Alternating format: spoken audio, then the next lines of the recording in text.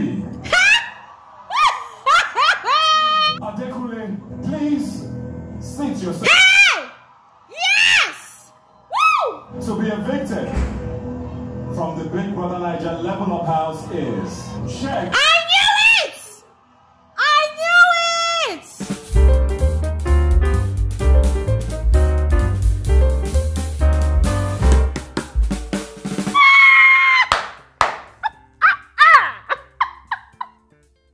Woo! My God. Ladies and gentlemen, tonight's live eviction show, it shows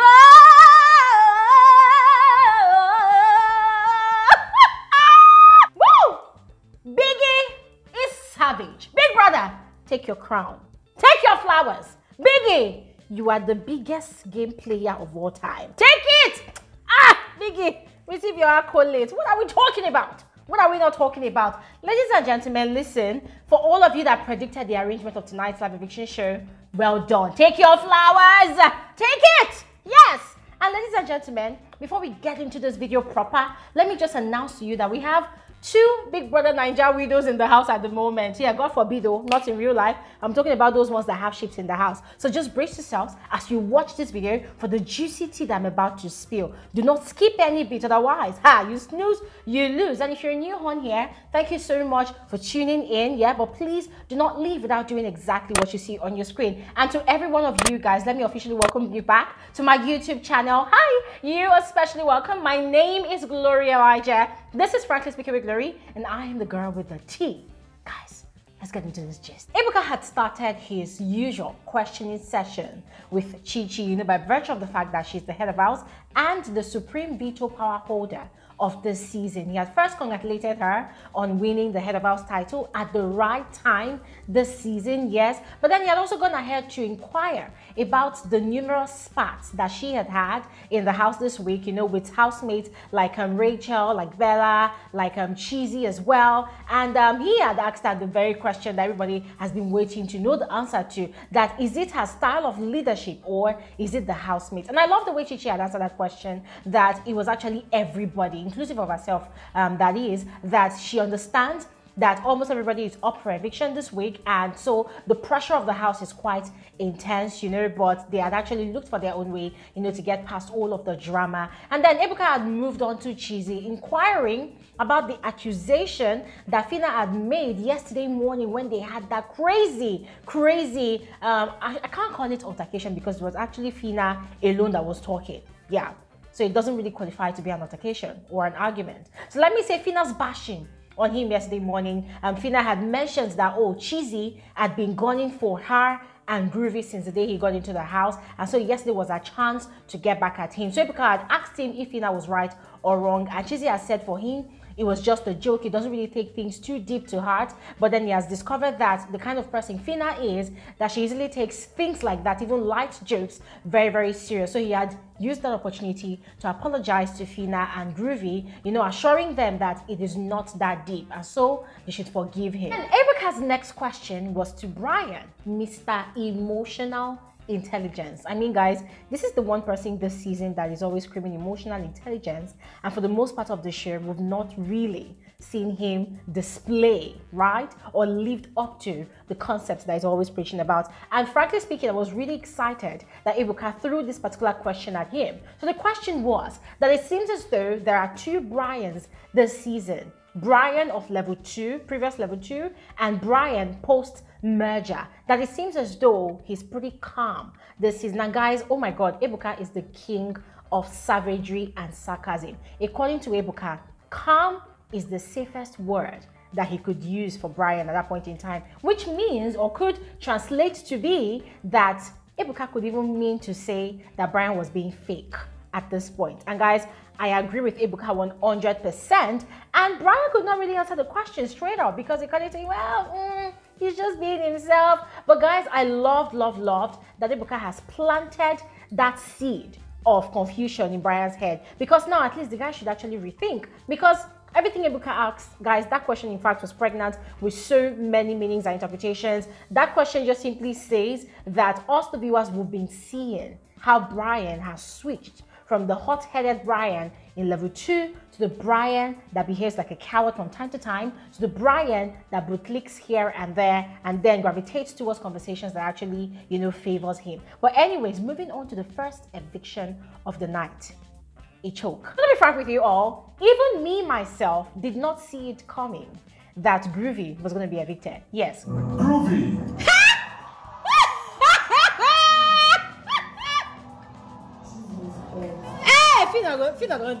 Groovy was the first housemate to be evicted tonight, and his eviction was so shocking that, let me start with the reaction of the live audience. They were shocked. Their faces were like, people were shocked. Now, moving on to Fina's reaction, guys. Fina was crippled with shock. She did not see it coming.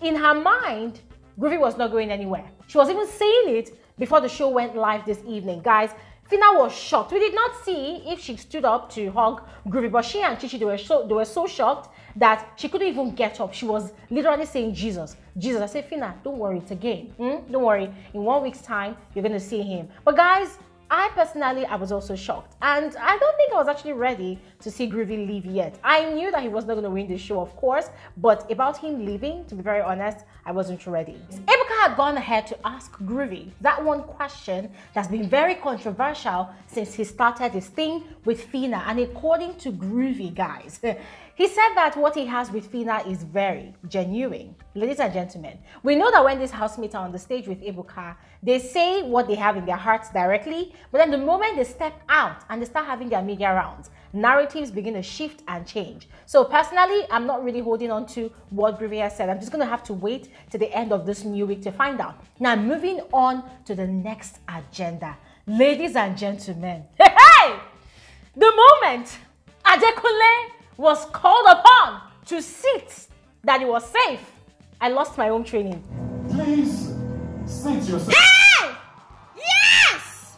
Woo! Woo! Yes! Guys, I removed my wig. I threw it away. I put it back on my head. I removed it again. Oh my days, guys. I was screaming my head off. And to make it more savage, oh God, it seemed as though Big Brother got the memo. You know, last week that we were all complaining that last week's eviction was too predictable. Last week's eviction was so annoying. Ladies and gentlemen, yes, Adekunle was safe. But guess what? Sheggz was called upon as the next housemate to be evicted. At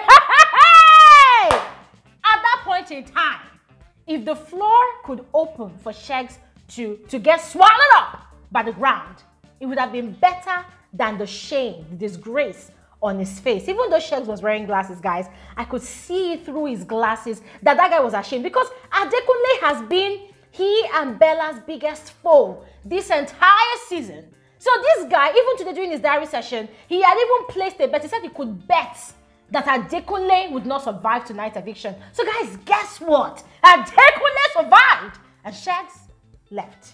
Oh my days. And besides that, we have two widows in the house currently. What's her name? Fina and Bella. Fina has been crying her eyes out over Groovy's eviction. Yes, and guys, I mean, the whole thing is just so ironical, you know. Two friends, two roomies that spent time together in one hotel room during the lockdown period. Groovy and Sheggz, they got evicted on the same night. Wow. This eviction, a joke. And I love it! Now, Sheggz's brief interview, guys, it was just as I expected. You know, like, I've been a fan of the show for a long time.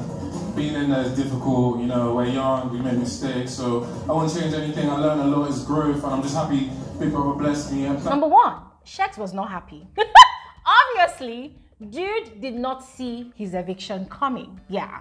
Dude probably saw, no, not probably, but literally saw himself in the finals with his girl, with his wifey, right? So him getting on that stage, his face was like stone cold. He was not even smiling. He was not happy. And the crowd was not really excited to see him. In fact, it was as if the crowd were beefing him. So Ebuka had asked him the major question, of course, that everybody wanted to know about, like, if the thing he has with Bella is actually genuine, and if he feels he needs to, you know, prove to people that they're actually real, you know, whether it's a strategy or if it's real. And according to Sheggz, well, I have nothing to prove to anybody. Bella's my baby. I'm gonna wait for her outside. Blah, blah, blah. Let's get it. I'm like, okay, we're gonna get it. And then when they were sharing his time out in the house, you know, the usual recap video, oh my God, it was filled with so much violence, so much toxicity, so much negative energy. Like, guys, the audience were not even really excited, you know, watching whatever they were seeing on the screen. Even when he would kiss Bella, like, it was just so dry, it was just so toxic, you know, that kind of thing. It was as though the guy carried his toxicity out of the house, into the state. Ew, I felt like puking, oh my God. Yeah, and even Sheggz himself was not happy, and the look on his face, his expression showed that he wasn't even proud of himself. Yes, he wasn't really proud of himself. As if Ebuka had noticed, you know, the look on his face. Ebuka had asked him if there's anything he would love to change looking back now, and according to him, well, there's nothing he would change. You know, the house was not easy. He went in there, he made a lot of mistakes, and he's gonna learn, blah blah blah. Let's get it. I said, okay, bro, we don't hear, we're gonna get it. We're gonna get it. But anyways, he said he's gonna be waiting for Bella outside the house, and the world will have to see what's gonna happen. I said, okay, bro, we are here waiting. And then the next eviction, guys, there was a third eviction. Oh, before the third eviction, Bella was actually safe, which goes to show what I actually predicted last night. Not last night, yeah, during our live stream yesterday. I said that if Sheggz leaves, Bella's gonna stay, and we'll see how Sheggz is gonna be campaigning for Bella from outside the house. But anyways, the next eviction, guys, I was really disappointed. I was pained because I kind of was hoping that this person would get through to the finals. I'm talking about Hermes. So Hermes turned out to be the third housemate to be evicted tonight, and sadly, Hermes is not getting through to the finals.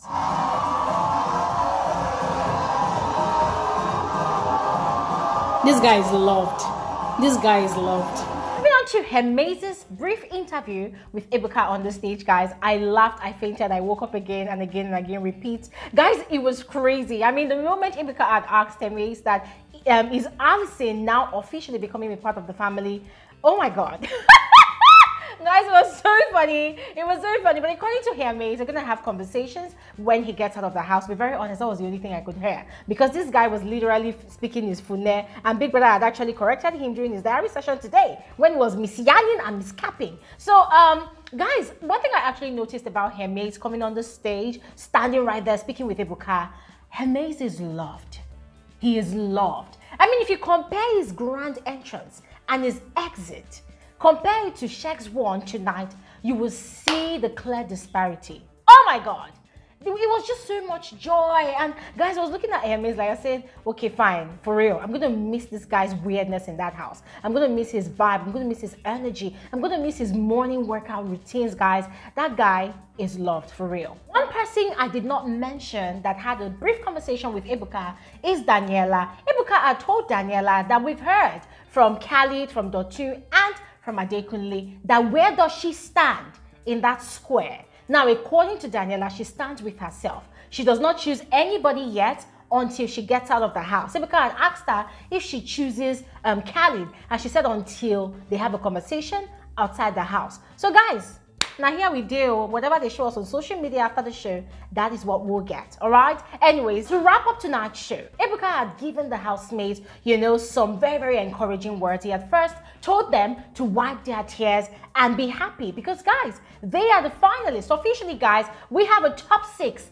this season. Yes, I'm excluding Cheesy and Rachel because, of course, we know that they are fake housemates, Biggie's agents and riders. Yes, so officially we have our top 6 for this season, and by next week Sunday, by this same time, yes, we're gonna be crowning the winner of this season of the Big Brother Naija Season 7 Level Up Edition. So according to Ebuka, they should have fun, they should enjoy themselves, and also encourage themselves that they stand a chance of emerging the winner next week. So ladies and gentlemen, the question is, who is your money on? Who are you voting for? Go ahead and share with us in the comment section below, and also let me know if you're satisfied with the evictees of tonight, with how the eviction happened tonight. Just go ahead and share with me your first impressions, your first reactions in the comment section below. And guys, don't forget that on Wednesday by 7 p.m. WAT, we're going to be converging on this channel to discuss more about tonight's live eviction show and many more. Now guys, major news from MultiChoice, from African Magic, from the organizers of Big Brother Naija. The voting lines for the grand finale opens tonight. As a matter of fact, it's already open. It opened at exactly 8 p.m. WAT, so you can start voting